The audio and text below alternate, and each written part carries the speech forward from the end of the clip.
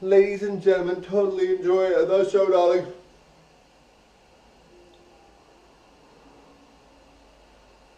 Now guys, on a more positive note, darling, I hate fighting the haters all the time, darling, it's annoying, but I try to make sure you guys get positivity in every section of videos that I do.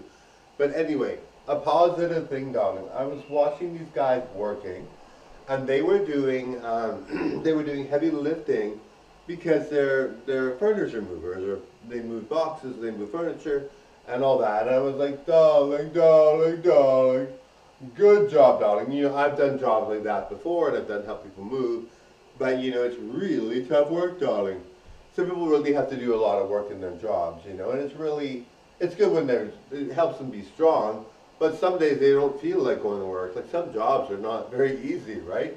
So, you know, you got to be like really understanding when you see them, because you're like, oh my God, like your job is so tough, darling. But some people really enjoy it. Like my dad, I've been a construction worker before too, but I didn't like it that much. But I'm good at it. But my dad was really good at construction, and so it was like so easy for him. He had bosses that were like so mean and horrible while he was working, but he was just so good at it that it wasn't a big deal, right? He was strong, he was able to do the job.